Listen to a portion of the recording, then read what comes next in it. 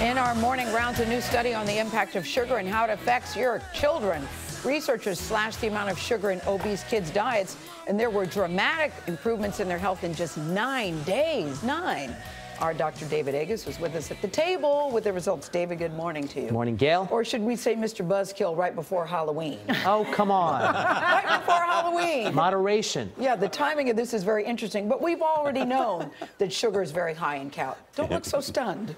No, that it's, We've already known that sugar is very high in Exactly. calories. We've had so many people tell us that, haven't That's we? right. Yeah, So but this what is a it? cool study. Okay. Because, well, cool is the wrong word, but these are kids with a disease. They had Right. metabolic syndrome. They were large. And they kept them on the same amount of calories. They actually replaced sugar with pizza and potato chips. And so for 9 days, same amount of calories, just took out the sugar and left them, instead of 25% sugar in their diet, down to 10%.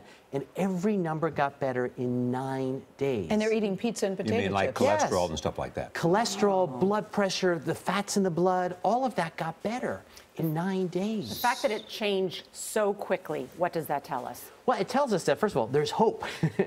And metabolic syndrome, diabetes, heart disease is a major problem in our country.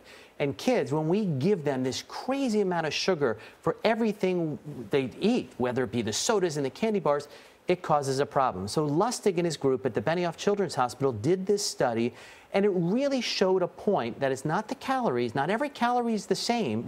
Calories from straight sugar are a bigger problem, especially in children. So what specific kind of sugar? Are you talking about fruit juice? Are you just talking about candy, just soda?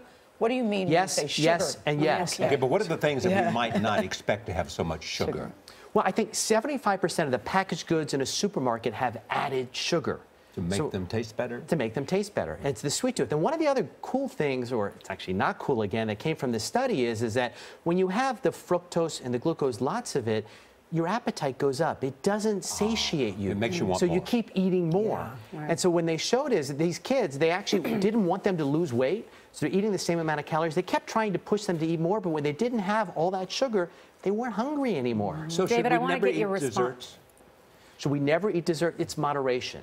And you can have a dessert or you can have a dessert, and they're different. I want to point out the pushback that the Sugar Association called it a poorly designed and executed study. The Grocery Manufacturers Association pointed out this was a study of just 43 obese children, and so you can't generalize it to the entire population.